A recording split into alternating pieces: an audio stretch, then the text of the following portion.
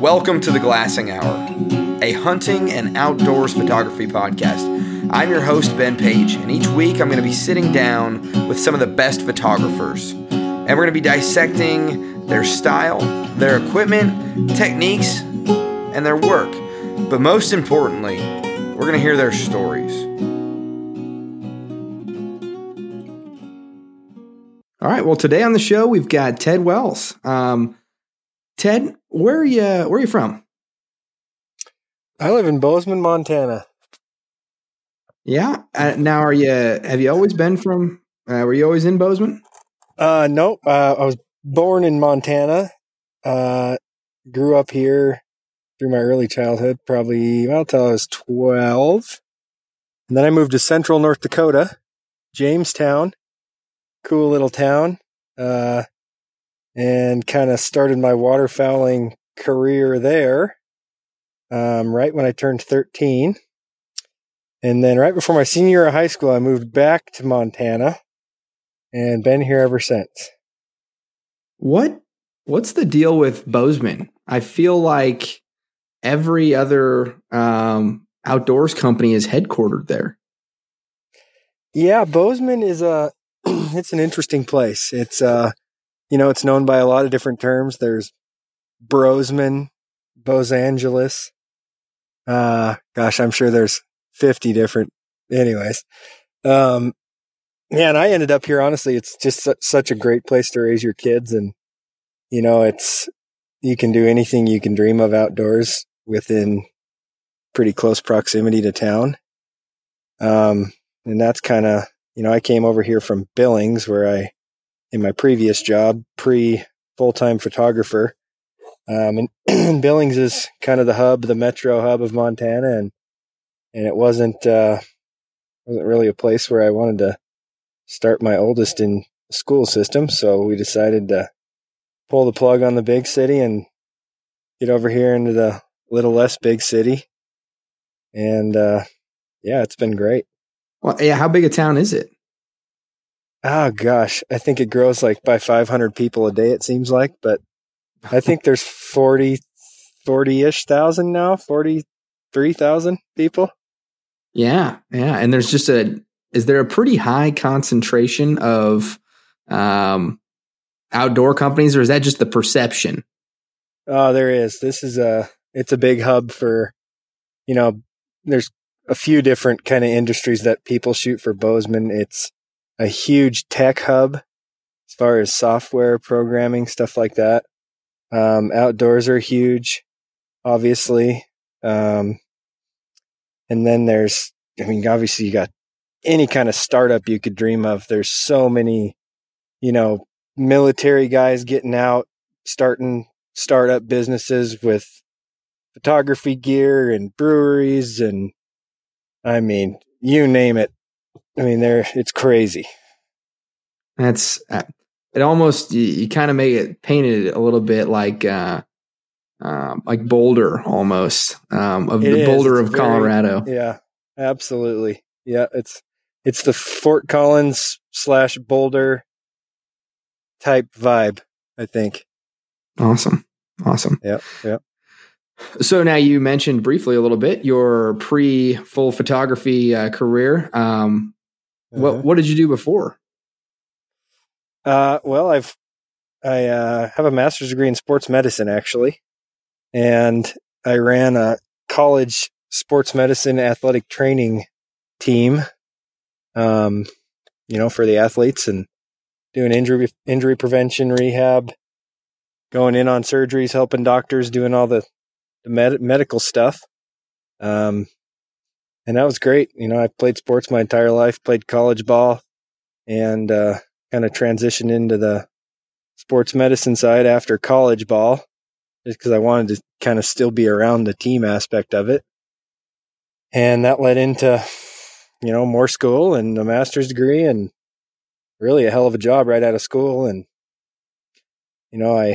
about 4 years into that job, I did that for almost 7 years after school.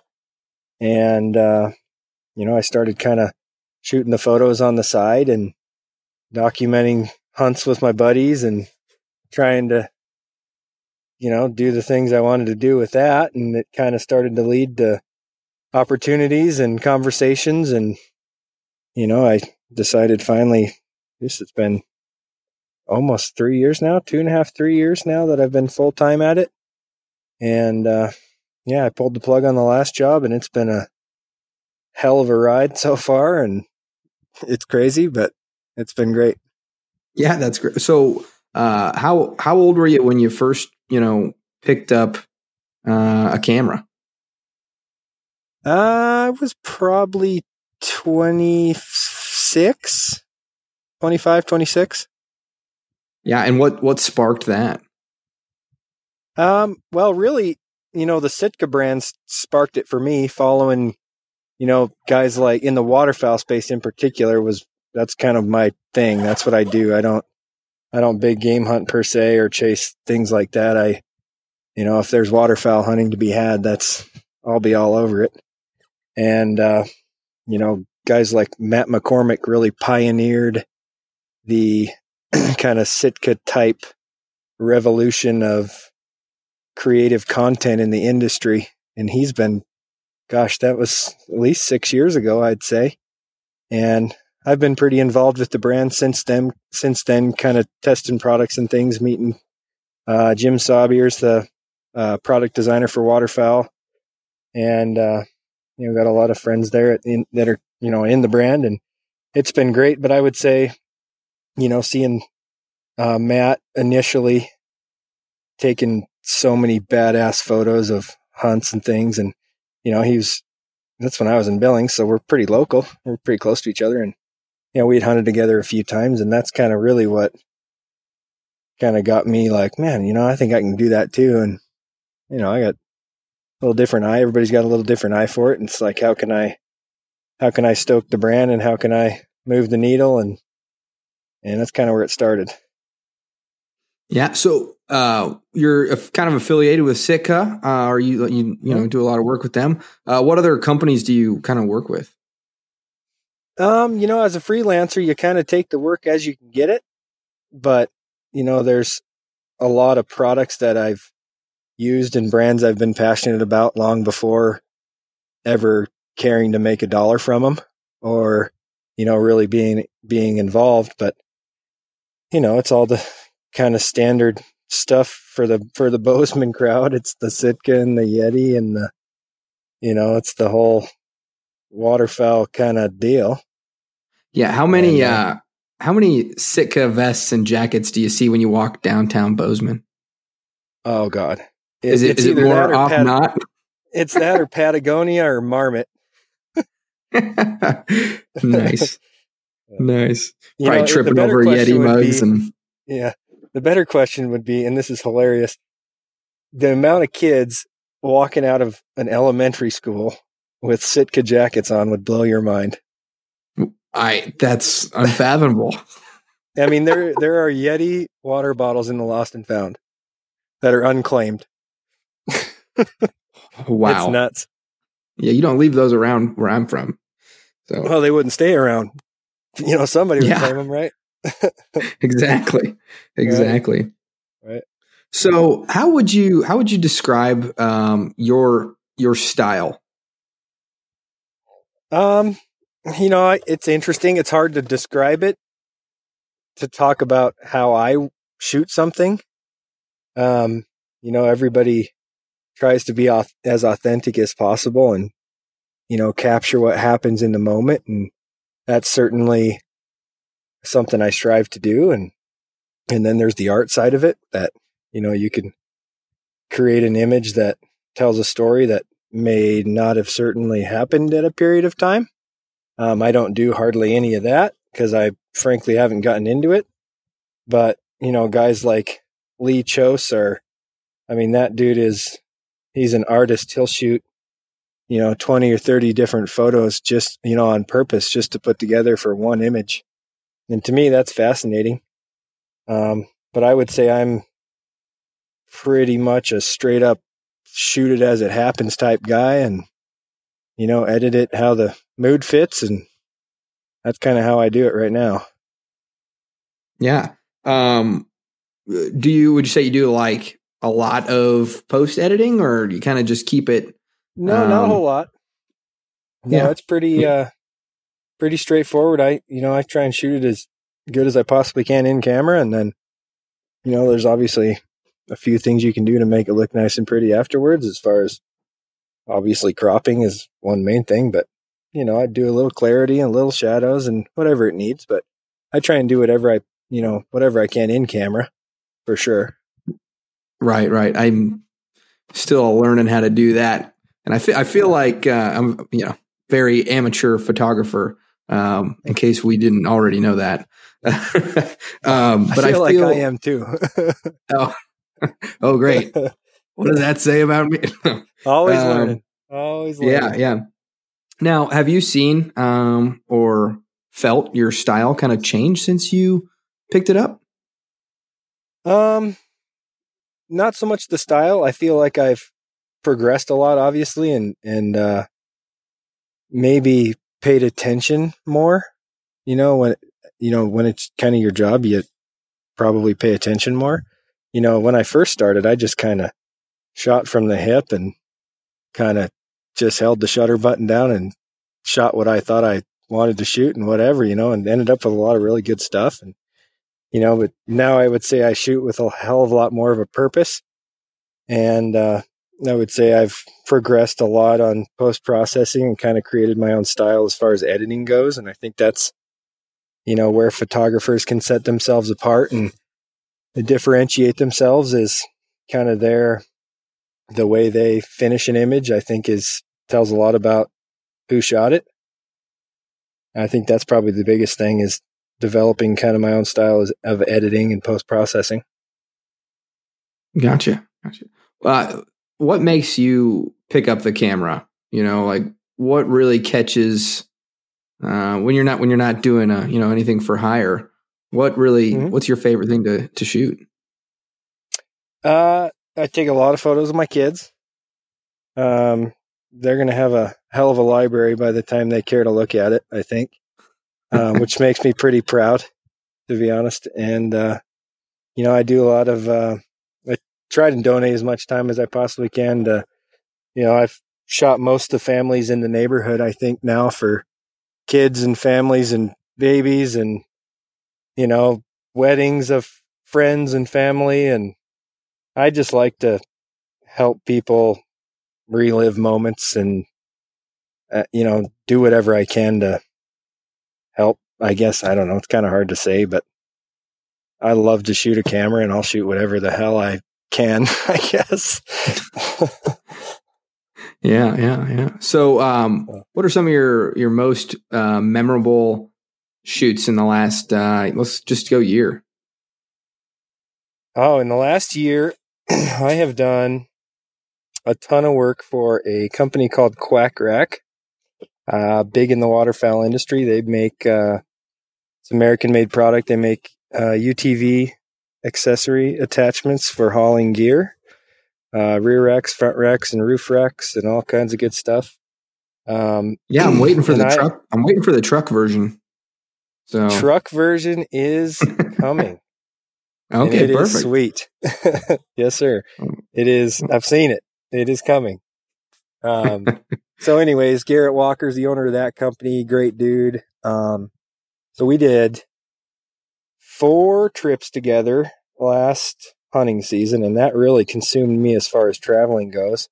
So we did early Texas teal down there with the Lifetime Decoys crew in El Campo. And then we did Canada up north, which was awesome. And then we went back down south to Arkansas. And then we stopped on the way back in North Texas on the same trip. And then all of the crew came up and hunted with me up here in Montana with some of my buddies. And that was kind of a good capper to the season. And man, all those hunts were memorable in their own right. For me to be able to go out and kind of experience different parts of the country, but then to bring, people from those parts of the country up here. Everybody seems like kind of wants to come to Montana and hunt, right? Like it's kind of a destination for a lot of people, and had a lot of good shoots, had a lot of slow days, and caught a lot of great content. And I mean, it was just a ton of fun. So I'd say that probably those trips stuck out the most to me. Yeah. Where all else has photography taken you? Oh man, I've I've done the Great Salt Lake down there with the Mountain Ops boys. That was a fun, crazy fun day.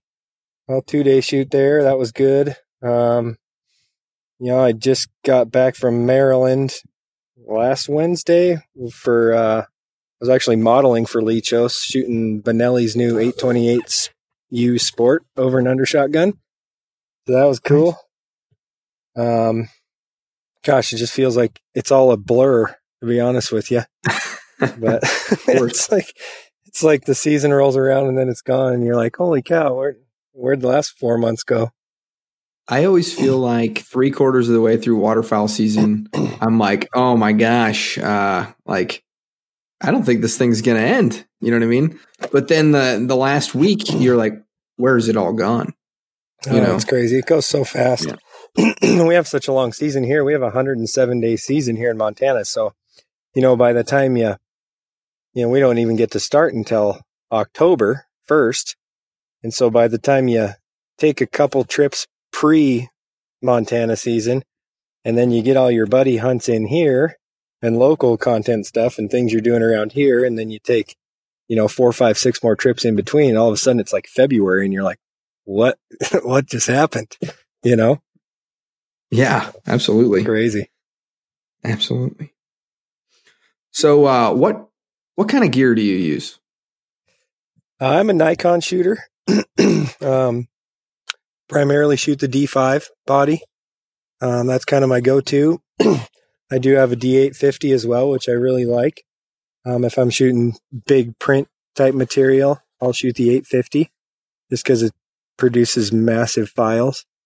And then I have a big slew of lenses, but I would say that I would primarily shoot like a super wide. If I was going to pick 2 lenses and 2 bodies for a hunt, obviously I'd have a couple D5s or a D5 and an 850 and something super wide, like a 14 to 24 2.8, and then a 70 to 200 2.8. It's about all I would ever shoot on a hunt. Okay. And how do you go ahead and choose that kind of the moment? Like, it's obviously there's a little bit of a switch out there, and when you're trying to be as candid as possible, how do you go about switching up gear like that? Well, it depends on the situation, like you said, but if I'm shooting like dogs or candids or people in the blinds, people shooting volleys, whatever it may be, I'll shoot the long lens just so I can be further away and nobody really knows I'm there and taking photos.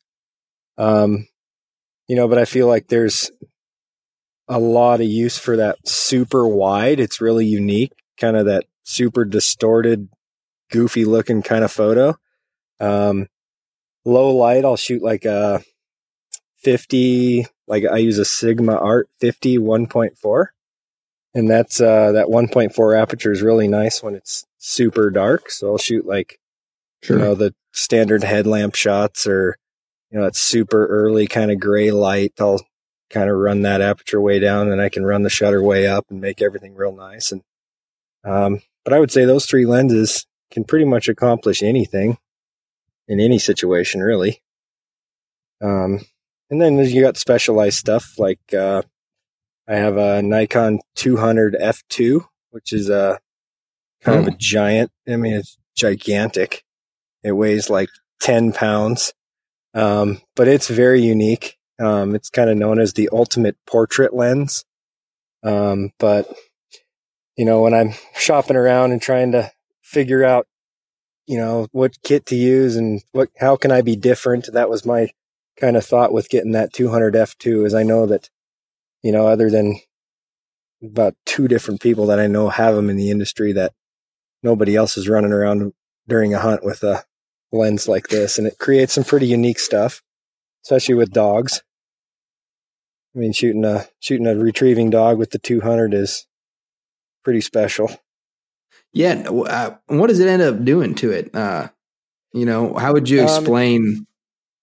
It's crazy sharp. And then that f2 aperture, granted, I never shoot it on f2 when it's, like a dog or anything because it's too shallow. but just the quality of the build and the quality of the glass in a lens like that it's just so sharp and crazy high quality, as far as your end image goes. And then your background blur is super creamy. It looks real nice.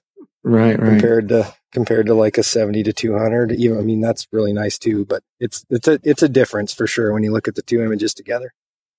When I think of your photography, there was a picture of a guy in a kayak, I think. The way that you were describing, how that lens works, kind of fits the bill. Yep. Gosh, I can't. Do you perhaps know he's facing you? I think there was it was a red kayak. I can't remember. Gosh, I don't know. I can't remember. On Instagram. Yes. Yeah. I think it was a while ago. I believe that was my brother-in-law fishing, I think. Does that strike a chord? Yeah. Yep, that was with the 200. Okay, yeah, nice. Yeah, and that background just is gone. There's nothing to even look at other than the subject, right? Like that's right, kind of and he's super, it's almost like hyper real. Yep. Exactly. That's a pretty cool look. Mm-hmm. Yeah. I would say, would you say like that hyper real kind of thing? That's if we're seeing that from you, it's you're using that lens. Yeah, I would say anything that the subject is just drastic and there's really nothing else to look at. That's probably that lens. Yep. Yeah, that's pretty cool. Yep. Okay. What not a lens, not a camera, what other essential gear is there for you in your kit bag? Oh man. Great question. I would say a ton of Zeiss wipes, a rocket blower for when, the moisture starts happening. A really good, Peak Design sling where you can hold that thing. To be honest with you, Pelican case for your memory cards is important. A good drive where you can dump all your stuff when you're on the road. I don't pack a laptop ever when I travel. I just dump remotely onto a drive if I need to. So, I mean, if you're a laptop guy and you want to edit on the road, I never edit on the road. I always wait till I get home because I feel like I kind of get in a different mind space and can sit down and focus. But gosh, as far as that, if you open my Pelican case right now, it's pretty straightforward. There's not a whole lot of gadgets and gizmos in there other than a couple bodies, a handful of lenses, and a bunch of cleaning stuff and a card holder. So the Pelican case kind of prompted this thought in my head. How do you fly with your cameras? Well, I never check anything that I care about, frankly. So, I'll put all the necessities that I may need for a shoot, clothing wise, waders, gear, whatever, in I check like a Yeti Panga bag is what I check most of the time just because it's pretty bomb proof. Yeah. And then I always carry a backpack with, your change of skivvies if your bag gets lost and a couple, a little change of clothes. And then I just wheel my Pelican 1510 and I put the 200. It has its own case. It's too big to fit in the Pelican. I just kind of strap it over the top, and that's my quote unquote purse. That's my that's your personal item. Yeah, that's my personal item. And yeah, I've flown a lot of times, and I've had one problem ever with that lens, and it was in Bozeman, believe it or not. Some gal had a really shitty morning from United and told me that I couldn't bring that lens and I had to try and fit it in my check bag and I had to check it. And I said, there is no way I'm going to put a $7,000 lens underneath your plane. No way. I'm not doing it.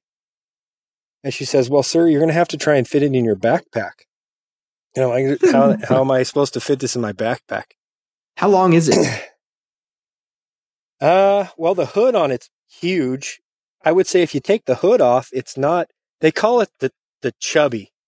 So if you get on the Google machines and Google the Nikon chubby, it'll come up the 200 f2. There's actually a Facebook owners group for this lens. Believe it or not, it creeps me out. I'm not a part of it, for the record. But anyways, it's really short and it's really fat. I would say it's only, 10 inches long, 12 inches long maybe. But when you put the hood on, then it's probably 14 or 16 inches long. But it's got 160 millimeter objective, I think, or 140 millimeter. It's huge. Oh man!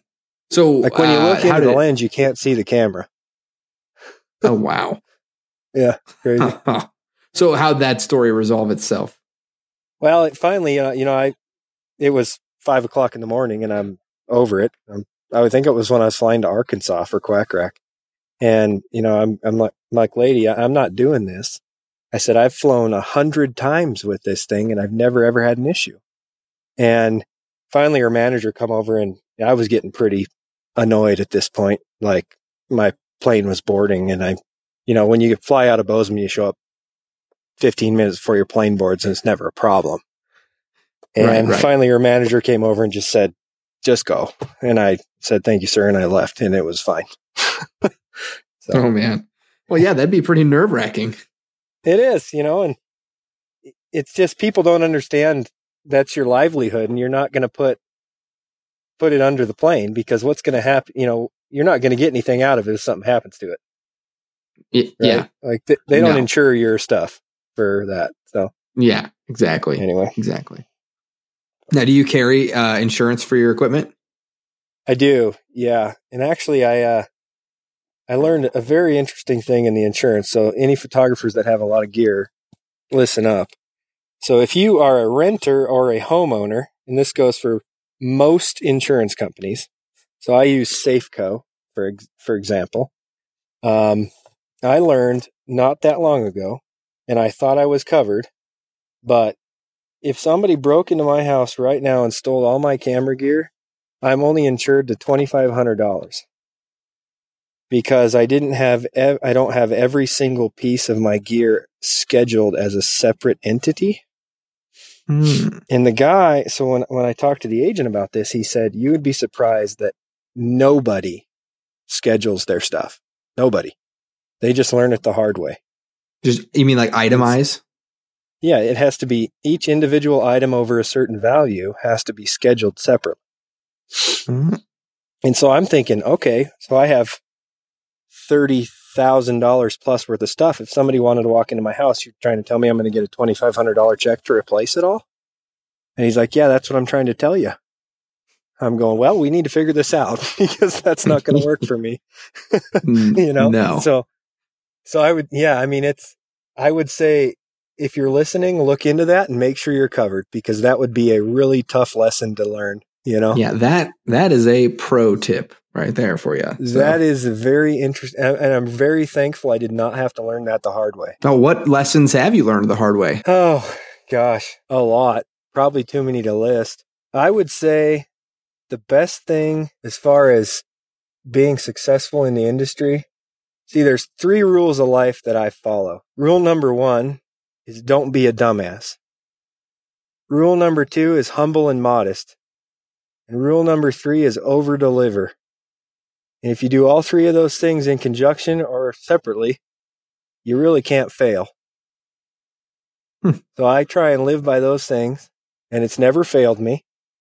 Granted, I've done some things that have taught me those things, but that's okay. Right. But it's, gotten me where I'm at right now, and I'm thankful for that, for sure. So I would say those 3 rules of life will never steer you wrong. Yeah, those pretty good rules. Pretty good little mantra. Yeah. Yep. All right. The formal lesson portion, I guess. How would you explain? We've been talking a little bit about the chubby. Yep. How do you explain to a pretty much beginner almost the function of and description of lenses? That's kind of and I'm not a great speaker when it comes to something like that. I feel like I just kind of go with it as I learn. But, firstly, get what you can afford. I mean, obviously, everybody's in a different stage and everybody's, in a different kind of avenue as far as that goes. But I would say buy the most expensive glass you can, the highest quality glass you can afford first, because you're always going to want to buy it later.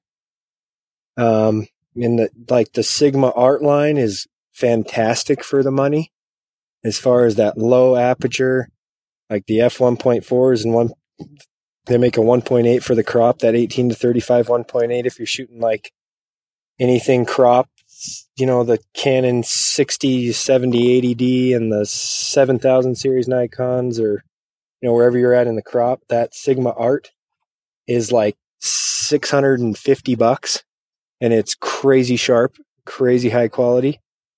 But I would just say start with the highest end glass you can possibly afford in like that 50 millimeter range, 35 millimeter range, and shoot with it and get comfortable and figure out where it's winning for you and where you need more as far as maybe even focal length, the simplest focal length, and just evolve from there.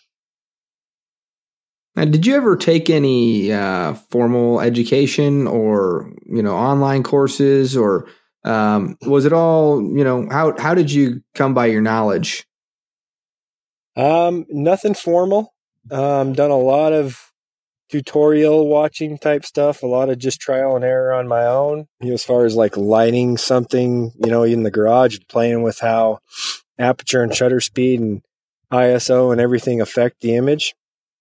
I constantly, where I'm at now, I really love to sit down and watch, all different types of tutorials from landscape guys or, guys that shoot stars or whatever it may be, and try to figure out if there's something that I'm missing that I can apply to what I do. So I would say at least 3-4 times a week, I sit down, when the kids go to bed, and just watch something and see if I can't pick something up. But mostly all self-taught. Obviously, a lot of help from friends and mentors, and I've tried to return the favor to younger or newer shooters as many times as as much as I possibly can, and I won't ever stop doing that. I enjoy doing that. But yeah, mostly all self-taught. How did you shoot? There's a picture. I think it's from your boat or your something. I think you're hauling something, and the boat is super sharp, and the truck is super sharp, and the lens is super sharp. How did you get it? Like, keep it from knocking around? Like, how'd that shot get set up? Well, I'm sitting in the back of the boat. Truck and trailer are going 55 miles an hour down the highway, and I'm sitting in the back of it. But that's a slow shutter. So your settings for something like that generally would be like a 1/25th of a second shutter and a real low ISO, like a 100 or 200. And then you got to stop your aperture way, way down, like a f18 to 22, just so you can get enough light and your image will turn out. But with those settings, you can pretty much shoot anything moving, like those slow shutter, motion blurs. And then your continuous focus, and you just kind of hold the focus point right where you want it to be. And honestly, you just hammer the shutter and then pick one that turns out.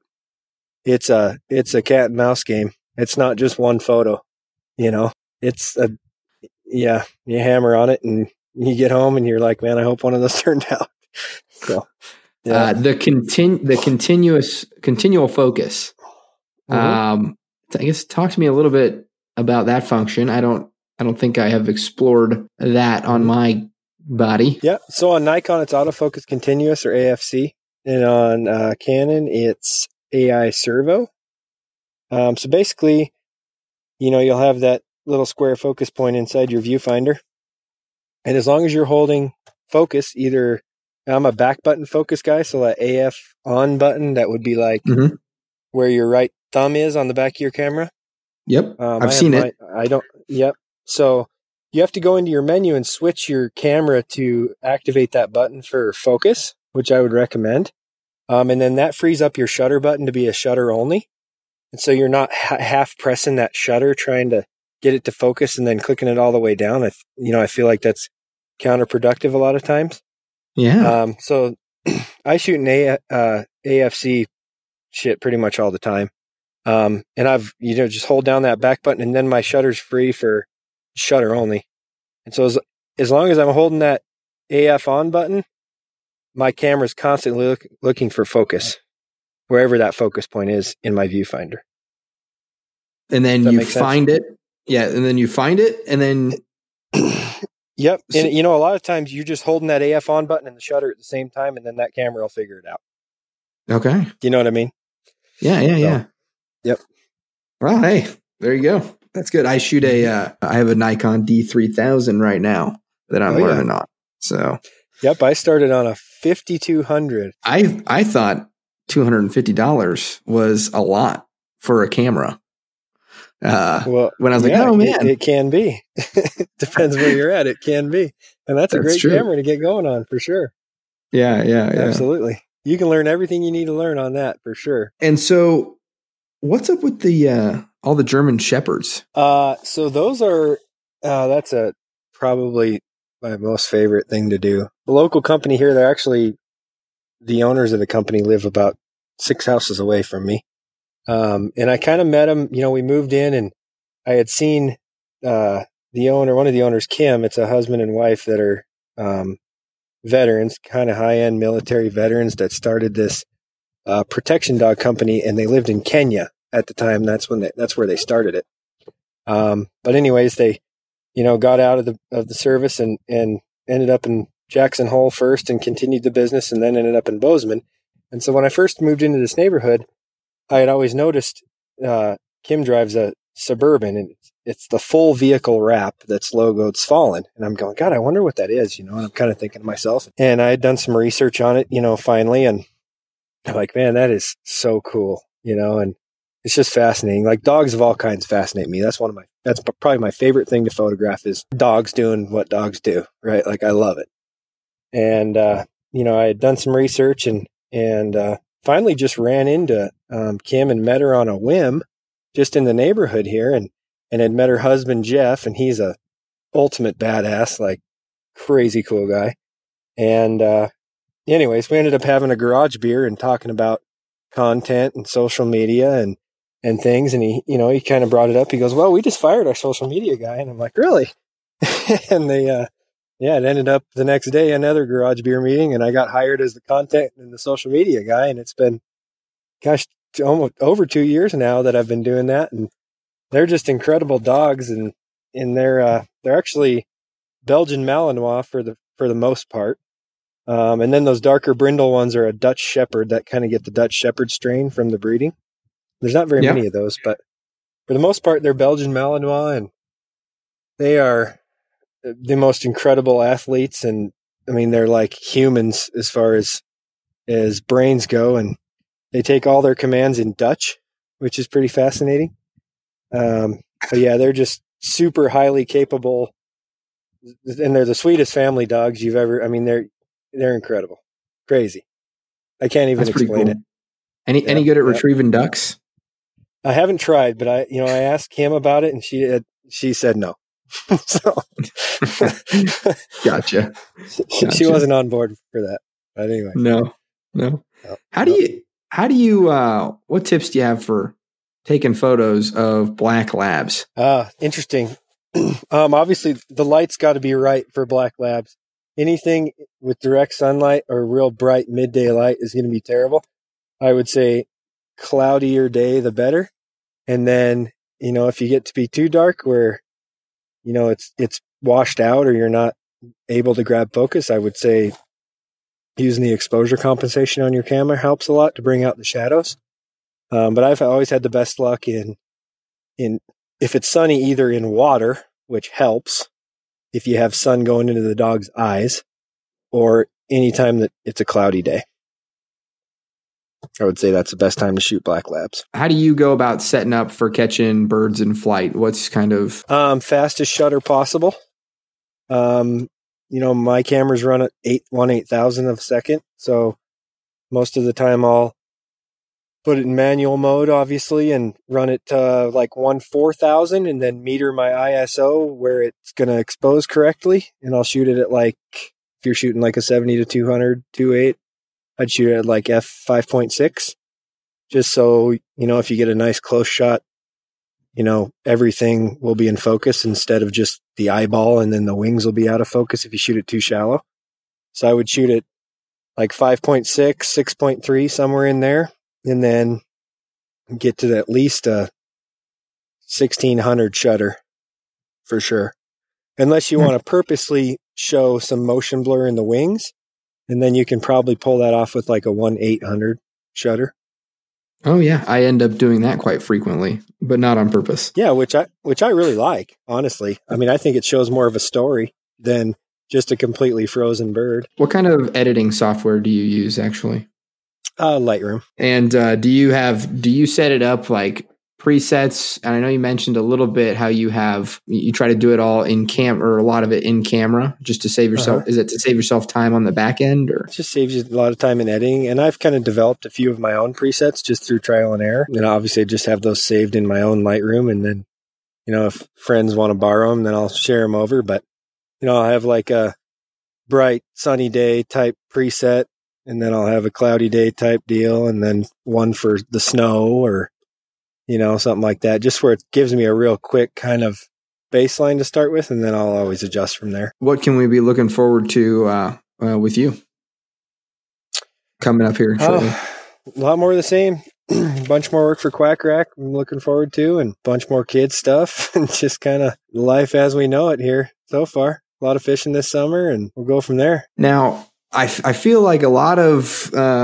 maybe it's just me, but it can't be possible that when you go out, on these shoots and these hunts, it's not just like, it's not all fun and games. Sure.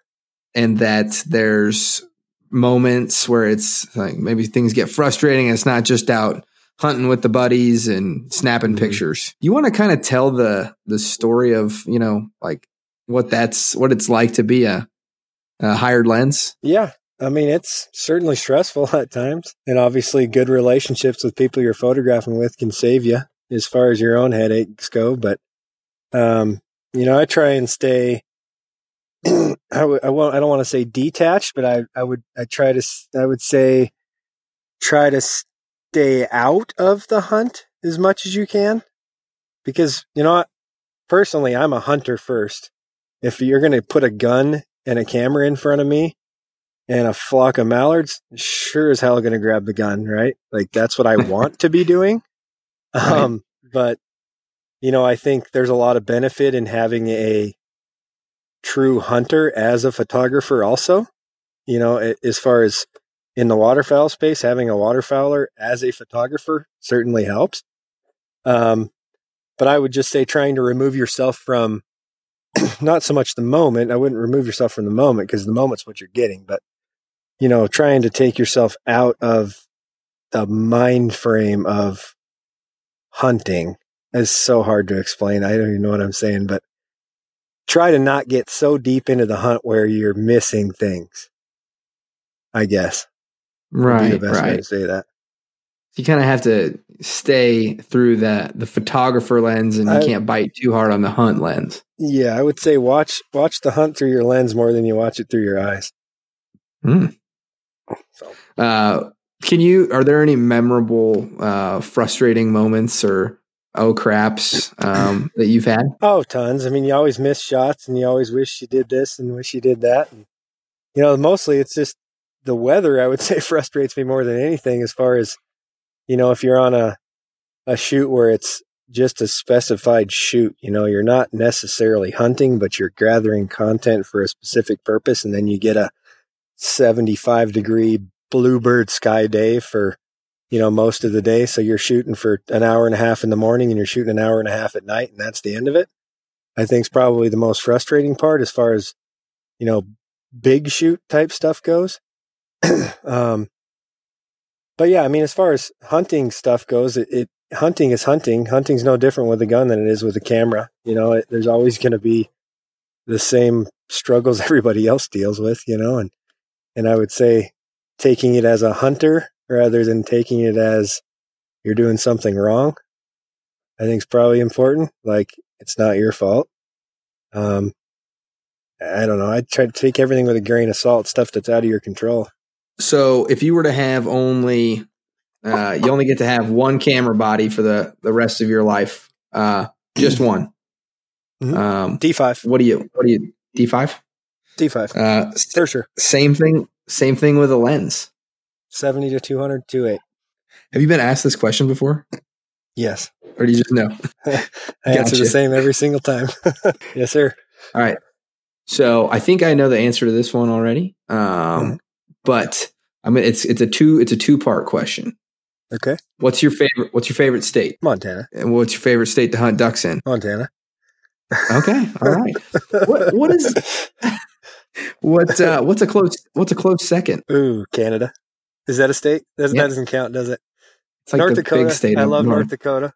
That's part of Canada, right? It's South Canada. Yeah, essentially. Yeah. Yeah. And I wish they'd just wall off Montana, to be honest with you. Oh yeah? No in, no out? No in, no out. Especially no in.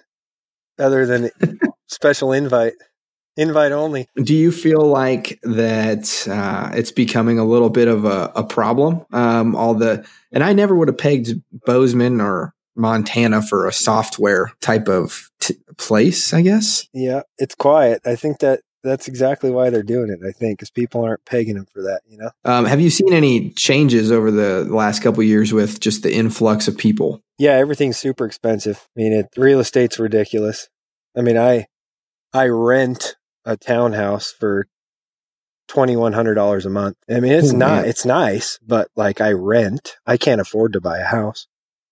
It's nuts. So real estate's crazy. Typical growing pains for a city. The economy's booming. Everything's booming. Everybody's making money, but it's like nuts. It's crazy. Yeah. So I guess kind of the final takeaway here is if you had only 5 minutes to, bestow the most important knowledge or tips to a would-be hunter, what would you tell them to focus on? A would-be hunter. I would say focus on the people you're hunting with and not focus on what you're killing or how many things you're killing. I think would be number one. And, try and focus on, conserving the future of everybody else. I think more and more, or I guess less and less young people are getting into it. I don't know what their, the fears are, but, I've grown up my entire life hunting. And, some of my best friends in the world for my entire, life I've met through hunting.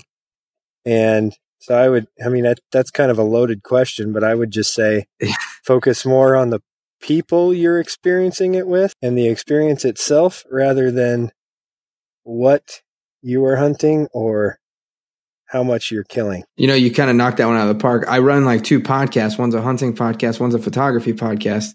And I meant photography, but I said hunting. Sometimes I forget which. There you go. Yeah, for sure. So for a photographer, I would just say get what you can get and shoot as much as you possibly can and enjoy it. Because, it's fun, right? Like, I'm not doing this because it's not fun. Like, this isn't work to me. I love it, and I got into it because it was fun, and I wanted to do something different and remember things, and that's what it's all about. It doesn't matter if you make any money at it. I think if you get into it with aspirations and dreams of making it, a career, then I think I don't want to say you'll be let down, but it certainly takes some of the fun out of it, I would say. It sounds shitty, but it's true. Yeah, I think probably with anything, when you're trying to feed your family with something, it gets a little harder. Yeah, so. It's just different, I would say. But. Different, yeah, for sure. Ted, do you have any plugs you want, or anything that you want to leave the listeners with? I'm not a big plug guy, but thanks for having me on. Yeah, man, enjoyed it. Awesome. Happy hunting. Tear it up. Yeah. Well, if you ever find yourself in Kansas, let me know. Oh, that's one place I've never hunted. I need to go there. Oh yeah, it's not too bad. Oh, I know what it's all about. I got some friends down there. Yeah. Well, yeah. If you ever find your way down here, that kind of that's a good lead off, I think. And then hopefully maybe we'll have you on the waterfowl podcast someday too. So yeah, let's do it. Well, hey, I appreciate it and look forward to pretty much every time I open up my Instagram, you're one of the first ones that pops up for some reason or another. So well, thanks, man. I appreciate it. All right, Ted. Have a good one. Thanks, Ben. Appreciate you. Yep. Bye.